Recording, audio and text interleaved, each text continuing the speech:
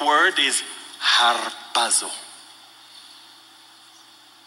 The Latin word is Rapturo. The church calls it today rapture, from Rapturo. Yeah, but the rapture is not in the Bible. I couldn't find that word in the Bible.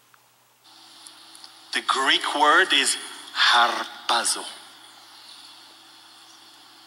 The Latin word is Rapturo. The church calls it today rapture, from Rapturo. Yeah, but the rapture is not in the Bible. I couldn't find that word in the Bible. Yes, because your Bible is in English, and it was written in Greek, and Harpazo is there. Caught up, taken swiftly, immediately. Bible. Yes, because your Bible is in English, and it was. He says, for this is the way,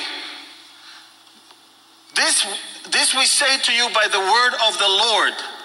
Paul is talking to a Gentile church in Thessaloniki in Greece.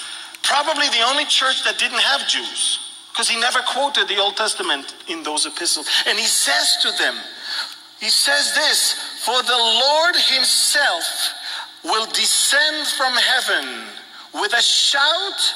Remember, I told you it's in heaven, that shout, with the voice of an archangel and with the trumpet of God. Heaven is preparing to receive us. And look what he says. And he says the following thing. And the dead in Christ will rise first, and then we that are alive and remain shall be what?